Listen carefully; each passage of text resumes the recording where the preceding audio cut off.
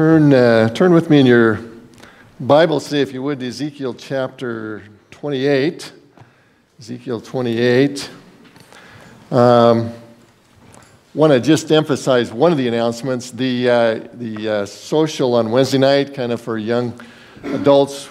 That young is kind of shifting a little bit each year. It's a little bit further up there, but if you feel like you're in that category, please come. That's a social time.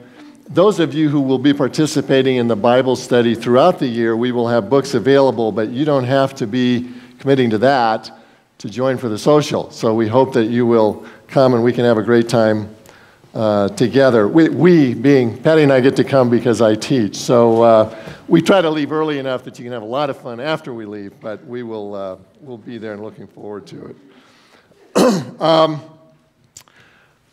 Reading from, you stay in Ezekiel 28, but I'm reading for the moment from Luke chapter 9, beginning in verse 46. An argument arose among them as to which of them was the greatest. But Jesus, knowing the reasoning of their hearts, took a child and put him by their side and said to them, "Whoever receives this child in my name receives me, and whoever receives me receives him who sent me. For he who is least among you is the one who is great." Let's pray together. Lord, we thank you for your word.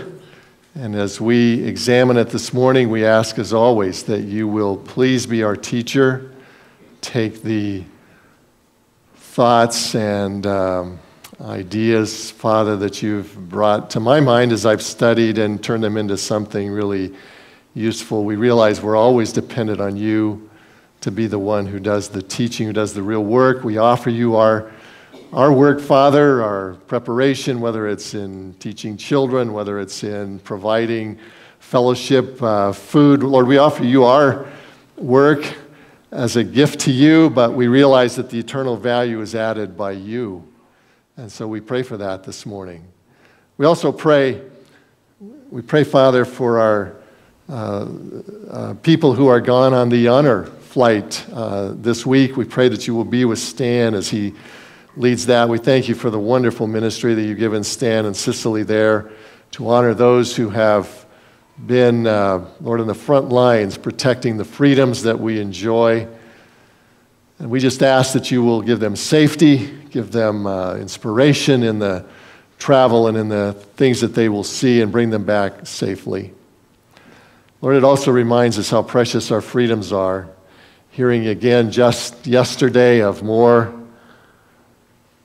incidents that are being fueled by this Islamic State group, and Lord, the horrendous things that are happening under their name. We just ask that you will provide protection, that you will provide, Lord, that you will honor those who are in such danger, and that you will work out your purposes through all this. And Lord, our prayer is that you will put a quick stop to these kinds of activities in our world.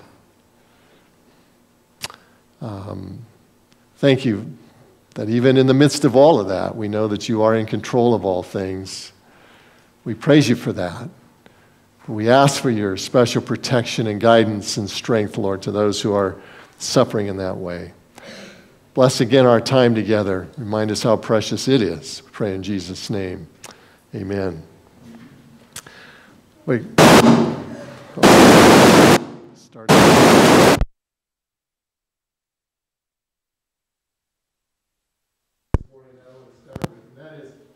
If God chose to come into our congregation and just zap any one sin out of existence, which one do you think he would choose? Maybe discouragement, right? That great destroyer of hope, great weapon of Satan. Maybe gossip, that great destroyer of lives. Perhaps the grudges that we hold, the withholding of forgiveness, the great destroyer of relationships. Clearly, again, one of Satan's great weapons. Would it be one of those? well, I'm not God, so I can't claim to know what sin God might predict if he was just going to take one away. But I do have a suspicion. I suspect that it would be the first sin of all. First in terms of chronology, as far as we know, and first in terms of prominence in Scripture. This first sin has relevance to the passage I read this morning in the book of Luke, and we'll come back and deal with it in that context next week, but this is such an important subject that I wanted to give some background on that, kind of introductory background today, apart from the book of Luke, to give us a foundation with regard to this. So we want to look at the first sin. The first sin. What is the first sin? The identity of the first sin. Well, we can ask ourselves, where did sin originate, right? And the answer for many of us might be in the Garden of Eden. And among human beings, that would be the correct answer, right?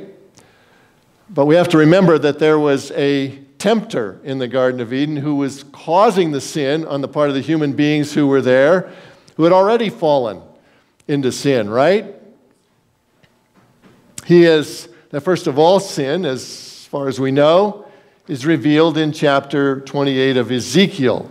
That's why I've had you turn there this morning. In the 28th chapter of Ezekiel, God pulls back the curtain of time and the physical universe, as he does occasionally in the Bible, to give us a glimpse into things that we could not know any other way. And he gives us some keen insight into the origin of sin in this passage of Scripture.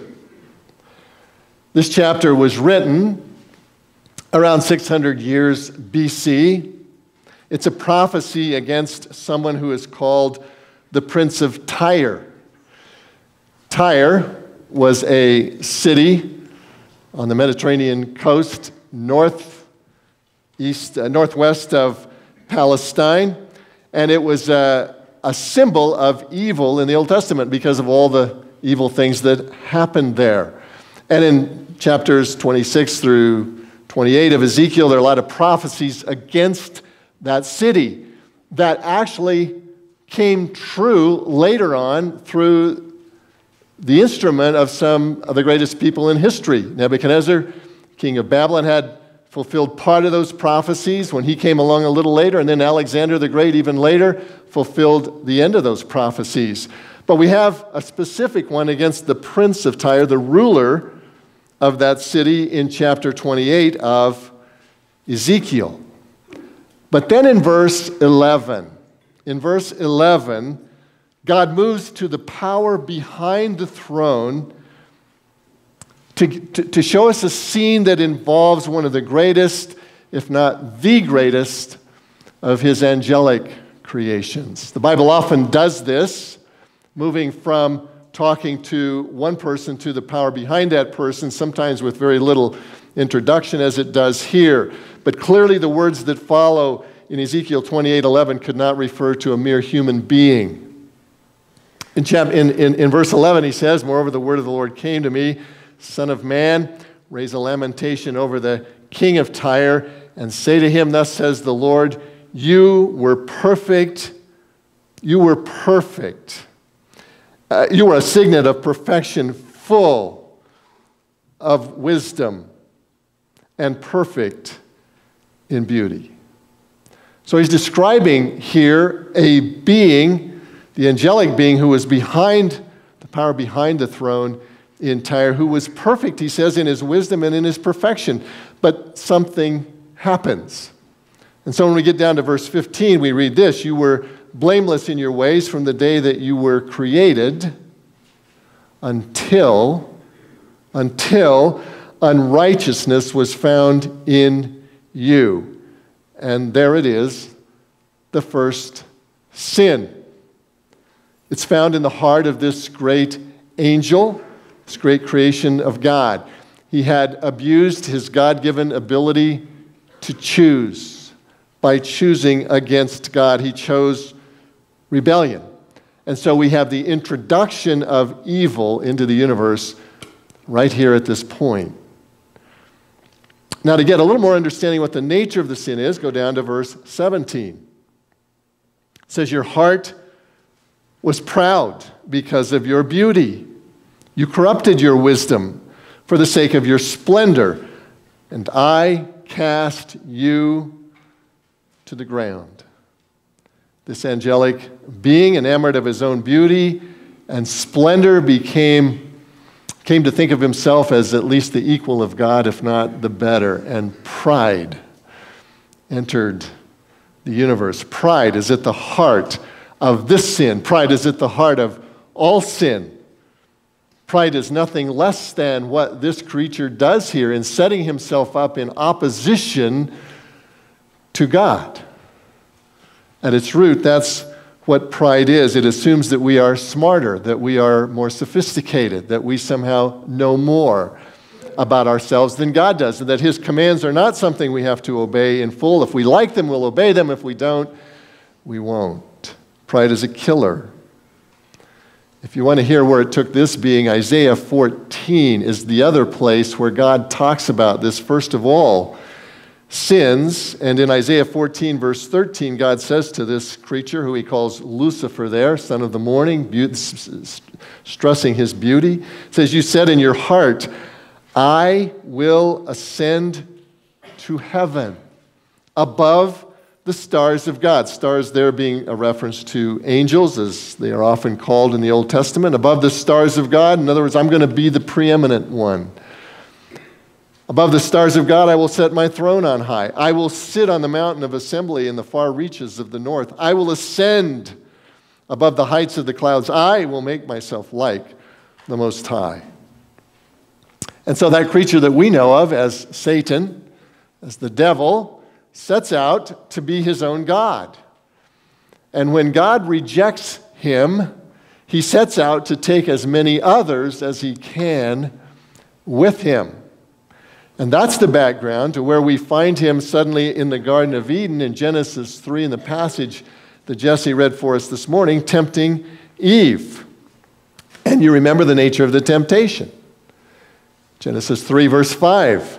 For God knows that when you eat of the tree, your eyes will be opened and you will be like God. What's the temptation? To be your own God. To establish yourself in a pride that says, I don't need God. Pride is, therefore, beloved, at the core of all human rebellion. It started with Satan. It always leads towards self and away from God. We're nothing, when we are acting this way, we're nothing but mimics of the devil. And we will suffer the same destruction that he does if this is not something that we give to Christ to forgive. And so this first sin is alive, and it's well in our world, and it's alive in us, even us as believers.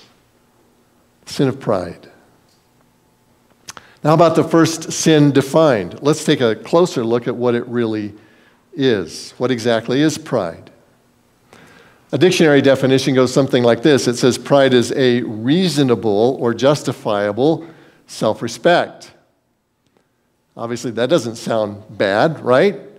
And it wouldn't be bad. In fact, we use the term pride in that sense, right? When we speak of someone who takes pride in his work or someone who takes pride in his appearance or something else, as long as that's not been made into an idol, that can be a good thing. It's kind of the ambition that's built into us to do well, to do excellently. It's not the pride that's sinful, but there's another dictionary definition. It says it is sometimes inordinate self-esteem. Inordinate self-esteem, meaning undeserved. And we're sort of getting closer to it at that point, right? It's an undeserved, it's an unearned, it's an unrealistic view of myself and who I am. But the Bible actually takes it a step further. The Bible looks at pride as being esteeming myself anything apart from God.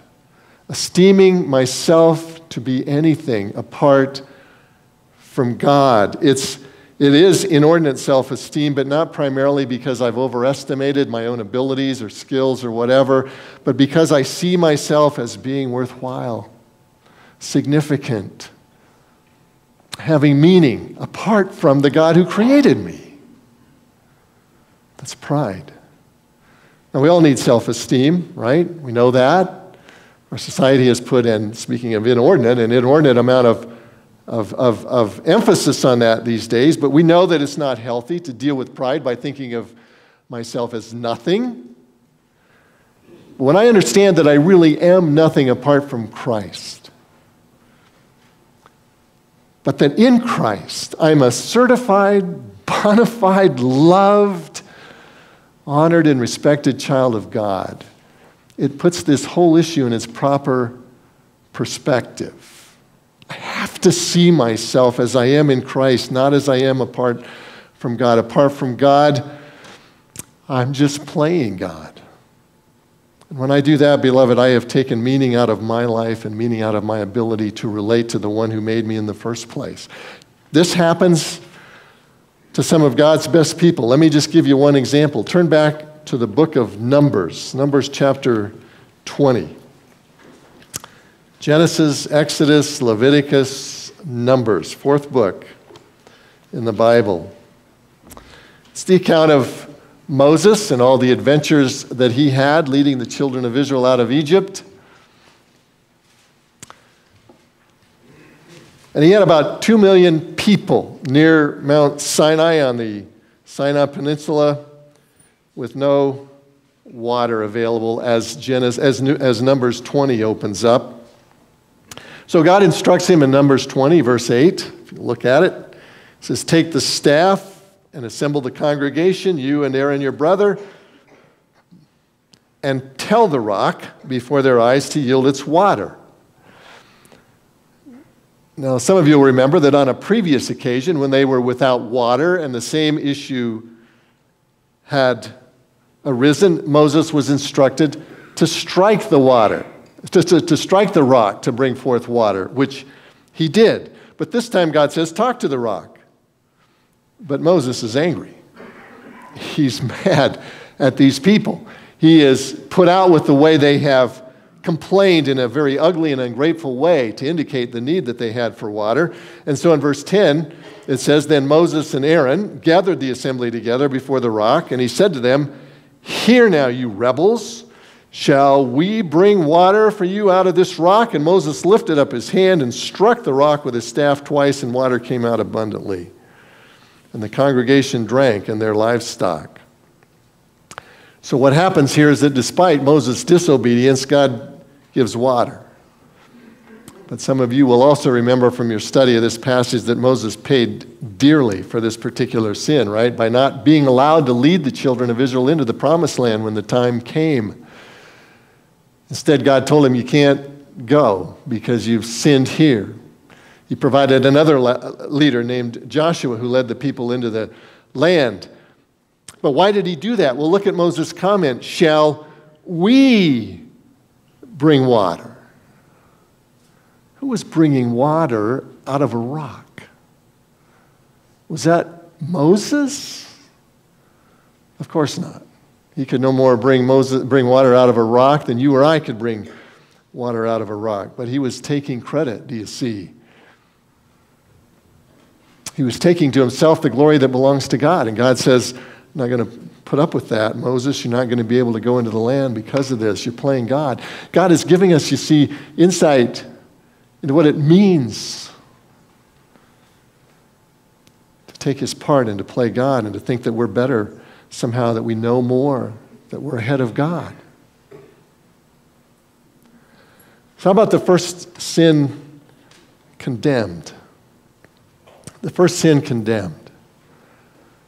How is God going to react to this, sin that declares independence from him? Well, how would you react? God says in Isaiah 42, verse 8, he says, "I am the Lord, that is my name. My glory I give to no other." And he repeats that same basic challenge in Isaiah 48, verse 11. He says, nobody is going to be allowed to touch my glory. Would you share your glory? And you created everything that is in the whole universe? Of course not. Glory belongs to God. And nothing takes glory away from God more than what? pride, declaring myself independent of God and making myself out to be my own God. Did you know that pride is number one on God's hit list? Did you know that? Turn me to Proverbs 6. If you're still in Numbers somewhere there, just go forward past Psalms to the book of Proverbs. Proverbs chapter 6.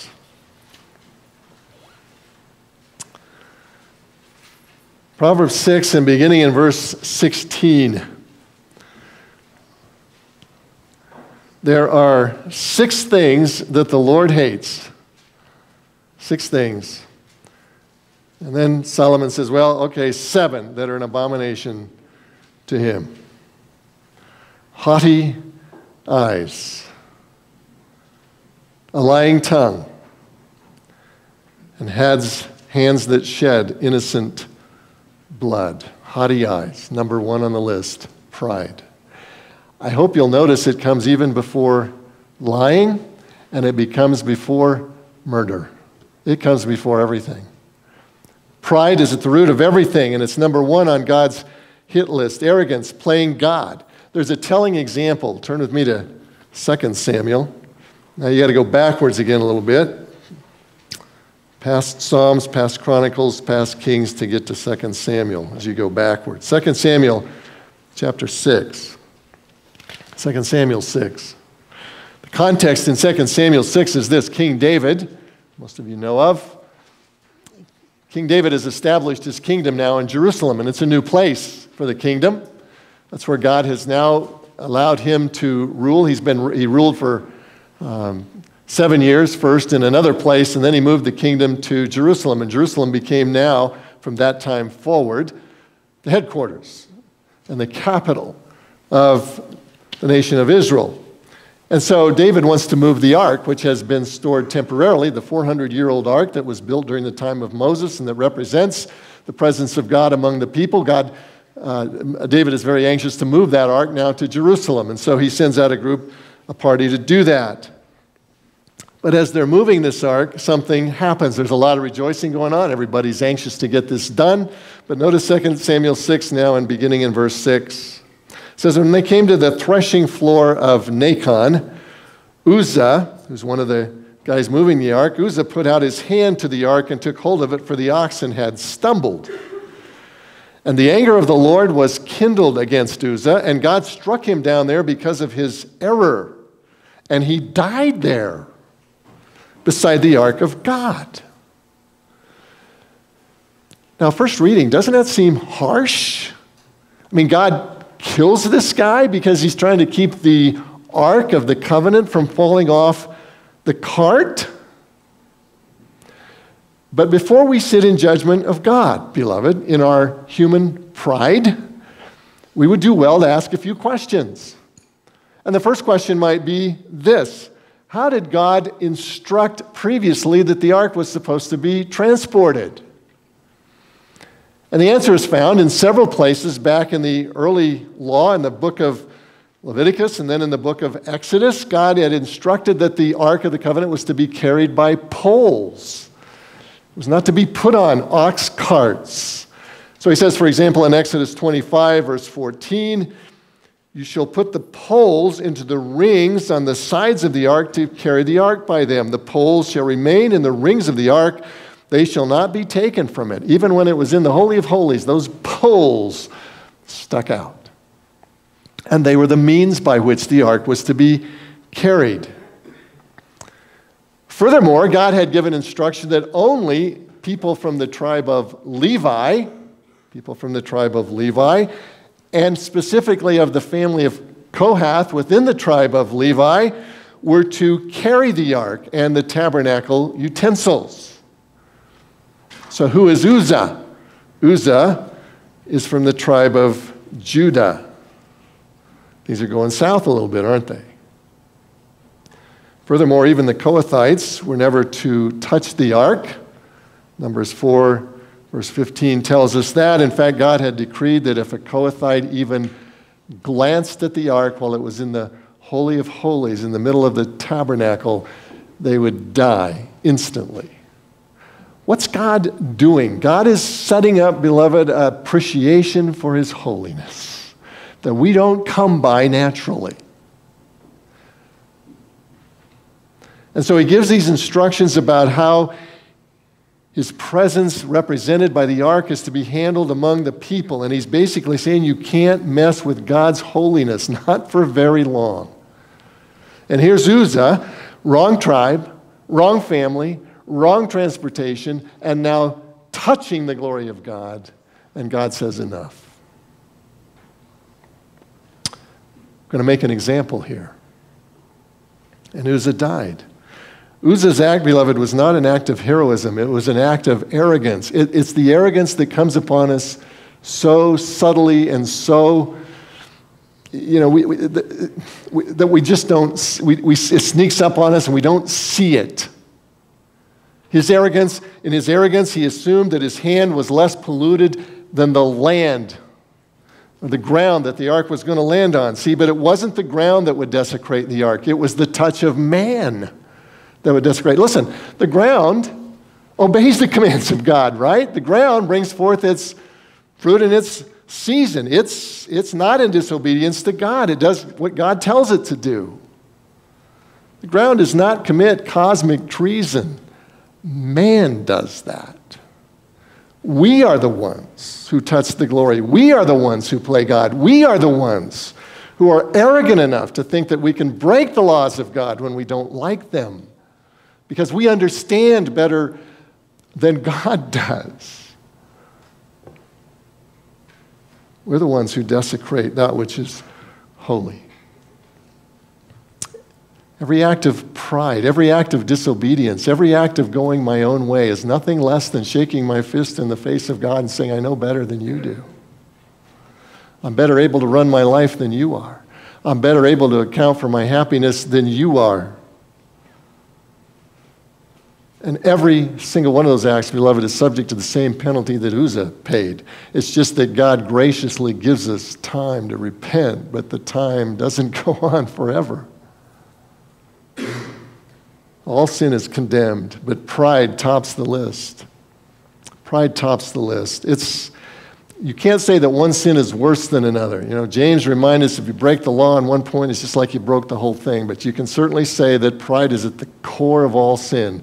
How much criticism could you have without pride? How much, the arrogance that just comes, could you have without pride? How much discouragement could you have without pride? That it should be going my way. How many grudges could we hold? How much anger could we have if we weren't proud of our own and protective of our own rights and of our own person? Pride is at the root of all of it.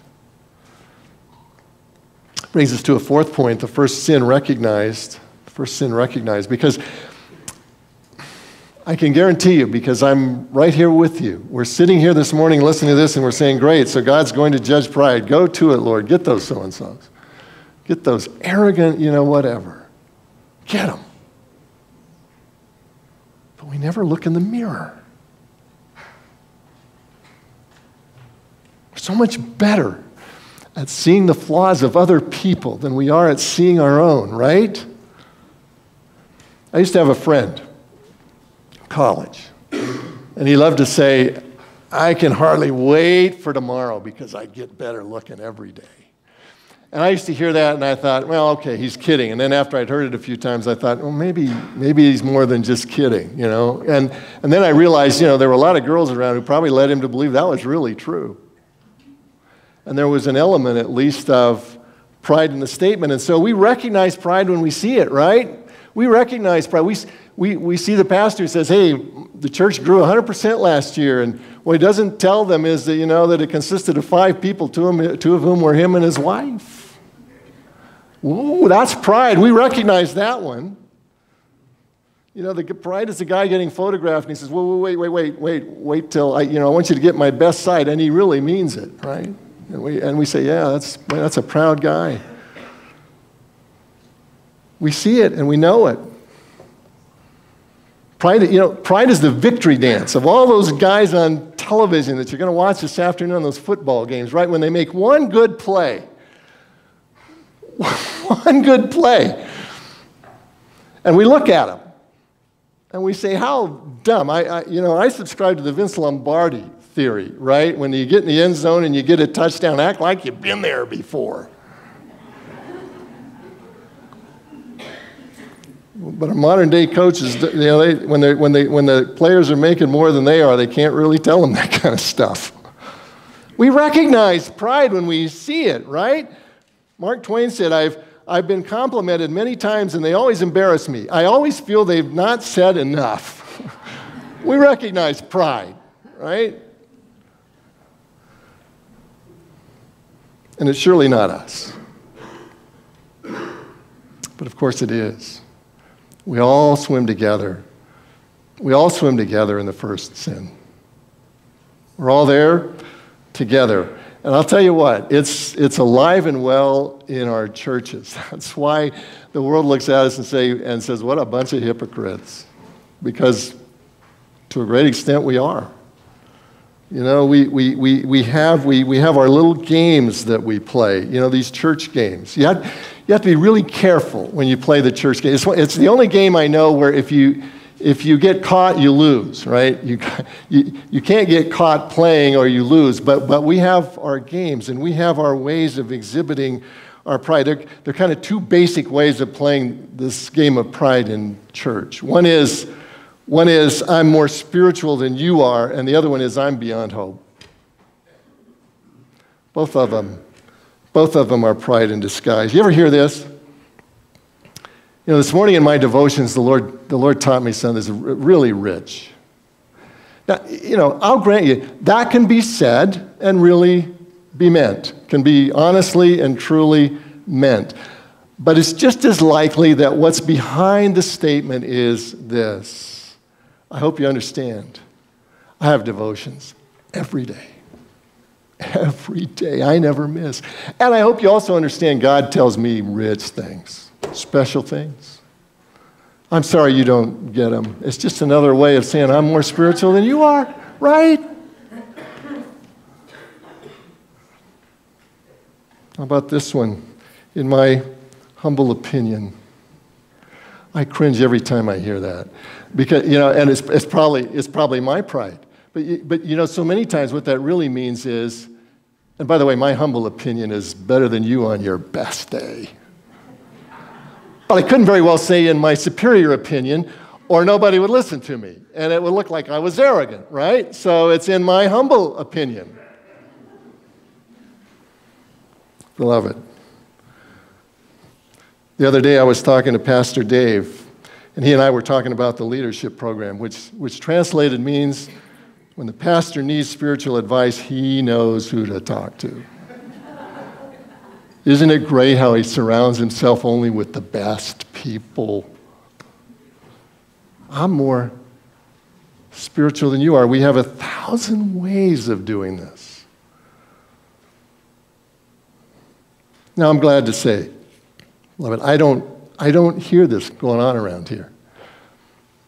But it scares me to death. It scares me to death far more for me than it does for you, because this pride sneaks up on us so easily. It just takes us over, and we don't realize.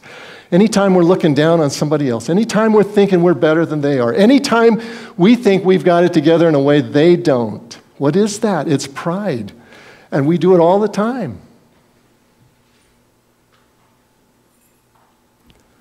Instead of seeing that if we are anything, it's only in Christ. And so there's no credit to us.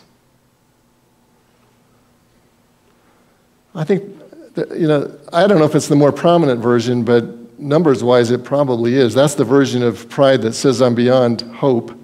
I'm beyond hope version. I don't have any spiritual gifts. Oh, really? God says you do? So who are you going to believe? Well, yeah, but I'm just not capable. Really? Have you ever tried? Have you put yourself out there to find out what God might do through you? You know what's at the base of those statements? I'm so inferior that even God can't fix me. That's a statement of pride. It's just pride in a downward direction. Because it's not true. God is capable of using you. God has gifted you. God has gifted all of us. He may not use you because of the unbelief and the fear and the laziness that's represented in those statements, but I guarantee you the day will come when you will be responsible to Him and give account to Him when your God-playing days are over. And when He's truly in charge, He's not fooled. He's not fooled. Well, how about the first sin defeated? How do we defeat this first sin? Well, the antidote to pride would be what? Humility? Humility? Humility would be it, right? Have you ever tried to be humble? Do you know how hard it is to be humble? Humility is hard to come by, right? Remember the old Mac Davis song? Probably a few of you maybe could go back. The old Mac Davis song, "Oh Lord, it's hard to be humble when you're perfect in every way." It's tough. And kind of at the root of our heart is this ability to think that, we may not have it perfect, but we're better than most. Kind of got it together. And the Bible is saying this, Proverbs 16:18, pride goes before destruction and a haughty spirit before fall. Paul argues this way in Ephesians 1:4, verses 1 and 2, I therefore, a prisoner of the Lord, urge you to walk in a manner worthy of the calling to which you've been called. So he's urging, remember this is the great hinge point in the book of Ephesians where we go from here's who you are and here's how you should act because this is who you are. You're a Christian, act like it. You're a McNeff, act like it. You're part of the family, act like it. And here's how you act like it. So he's going to go into this great practical section. And what is the absolute first thing he says? I therefore, a prisoner of God, urge you to walk in a manner worthy of the calling to which you have been called with all humility. Number one. And then gentleness and patience and forbearance and all these other things. But number one, humility. Walk in humility. It's not hard to walk in humility when you're digging a trench outside, right? Or when you're moving the tables and chairs around or where you're changing diapers back in the nursery. Some tasks just kind of come with humility built in, right? But the more we're out front, the more we're doing something that we consider more important, the harder it is. Humility comes hard. Peter says in 1 Peter 5, verse 5, clothe yourselves, all of you. Oh, this would heal so many relationship issues in churches and among people. Clothe yourselves, all of you, with humility. Now listen to this. Here's why.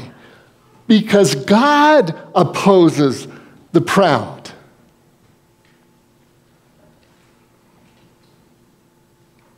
God opposes the proud. Beloved, we take on that, I'm going to play God, and these people are wrong, and I'm going to set them straight, and this is the way it ought to be, and we take this attitude, and this pride is just coming, oozing out of us. We've made ourselves the enemy of God at that point. Think about that. But God gives grace to the humble, so clothe yourselves in humility, put it on like a garment, wrap yourselves in it, be willing to give away a few rights in order to be humble. Zechariah 2:3 says it really simple. It just says, seek humility. But how do you do that? Humility is elusive, isn't it? It's like trying to pick up a bar of soap. The more you squeeze it, the more it pops out, right? The more you think you've achieved humility, the more you haven't, right? I've been working on humility lately, and I think I'm there. What does that tell you? Probably not quite. So how do you do this? 3 things. These are very practical. We can all do them. We all need them on a daily basis. Number 1, confess our pride. Confess our pride. We need to do this almost constantly because this wells up in us constantly. The more we confess it, the more we will see it for what it is, the more we will abhor it, as God abhors it, but when we don't confess it, we just let it go on, and it continues. It begins to eat away and eat away and eat away until it just dominates our life, and we don't even see it anymore. So we need to confess it. The moment you see it popping up, even just a little bit, and it pops up all the time, right? Home is the place to start. How could my wife or husband be so dumb as to ask to do this, or my child be so dumb as to do this? And we're looking down on somebody, and that means pride is rearing its ugly head. We need to confess it. Listen to this quote by C.S. Lewis. He says, "If anyone would like to acquire humility, I think, tell him the first step. The first step is to realize that one is proud. And a biggish step, too. At least nothing whatsoever can be done before it. If you think that you are not conceited, it means that you are very conceited indeed." True, isn't it? So we need to confess it. We need to get it out. We need to, before the Lord, acknowledge that this is the kind of person that we are. Constantly seeking to be our own God, constantly seeking to lord it over others, constantly seeing ways to... Beloved, we do this in so many ways. We look at ourselves as superior. I hear people all the time, railing against homosexuals.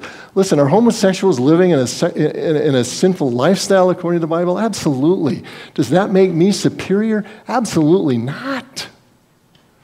And my pride comes out when the only reason that I may not have that orientation is what? Is because of the way God created me. But guess what? I'm equally sinful just in some other way. It doesn't mean we don't stand against the evil. We do. But we got to do it from an attitude of humility and recognizing, whoa, where am I wrong? Do you see? We're all sinful in this way. Secondly, so we confess it. Secondly, put others before ourselves.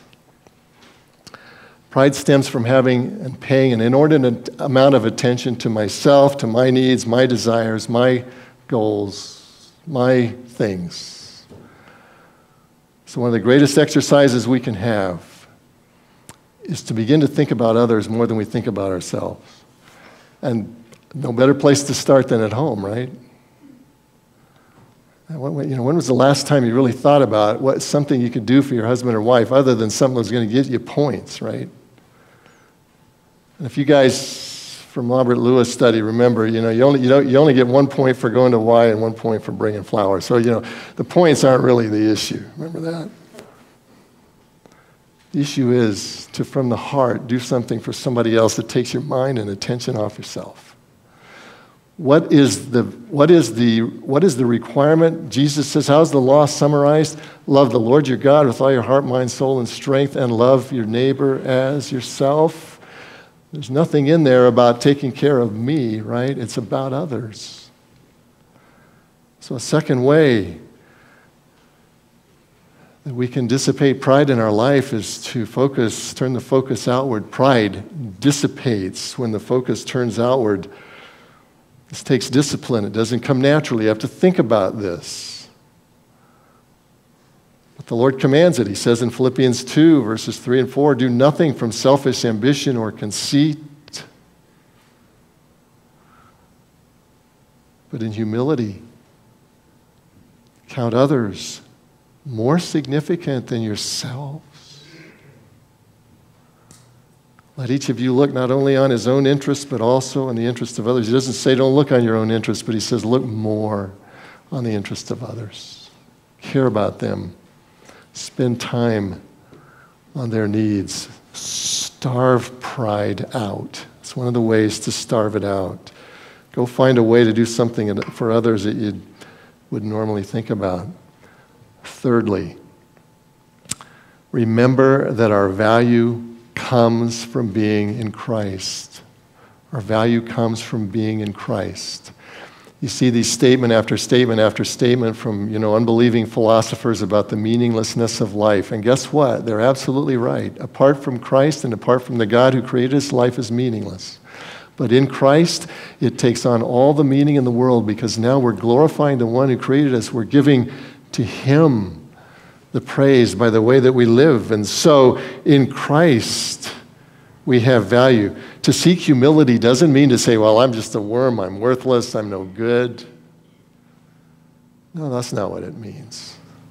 To seek humility means to say that I derive my worth from my relationship with Jesus. I derive my worth from being part of the family of God. I derive my worth from the forgiveness that Jesus has brought into my life. Satan thought he had worth in himself. He saw the beauty that God had given him and he got mixed up. He thought he was responsible for that. He saw the splendor that God had given him and he got mixed up. He thought he was responsible for that. And so he thought he could set himself above God. He took upon himself prerogatives that didn't belong to him. Had he kept all of that in perspective, the whole history of the universe would have been different. Instead, he saw himself as something apart from God. Paul makes a telling statement. 1 Corinthians 7, verse 4. Listen to this. He says, "What do you have that you did not receive? If then you have received it, why do you boast as if you did not receive it?" When we see everything that we have, everything that we are, everything that we hope to be is coming from God himself, the first sin is defeated. When I see my car, my house, my wife, my failures, my successes, my everything came from God, pride begins to be defeated. When I realize that I'm nothing without him, but I'm a child of the King in him, now I'm attached to reality. The other way, I'm living in a fantasy world. In other words, another way to say this, beloved, is when we make Christ our greatest treasure, when he becomes our treasure, and we stop thinking about me and number one and all my plans and ambitions, and it becomes about him and his agenda and his plans and his ambitions for me, changes everything. Pride goes the way of all things, and I've treasured him. Let me close with this. A stockbroker had made millions of dollars for this Arabian oil sheik. And so this guy wanted to do something for him. He offered him many valuable gifts, but the stockbroker kept saying, no, this is my job, this is what I do, I don't want anything.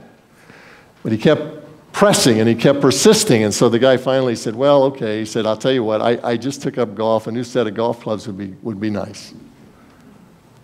A few weeks went by, he hadn't heard anything, and then he got a letter. He got a letter from the sheik, and the sheik said this. It said, so far I have bought you 3 golf clubs. And the guy's thinking, I wonder which 3 they were, wood, whatever. The letter went on. I hope you will not be disappointed, but only 2 of them have swimming pools. I plan that the rest will be fully equipped. That was a gift he wasn't anticipating, right? Way beyond anything he could envision. Now listen, here's the application. Love it. In our pride, at the end of the day, we get nothing. Despite what we think we're going to achieve. But when we see ourselves in Christ, when we humbly treasure him instead of us, we get way more than we could ever imagine. Treasure ourselves and get nothing, treasure him and get everything. Let's treasure him. Let's pray. Father, this is easy to talk about. It is really hard to do.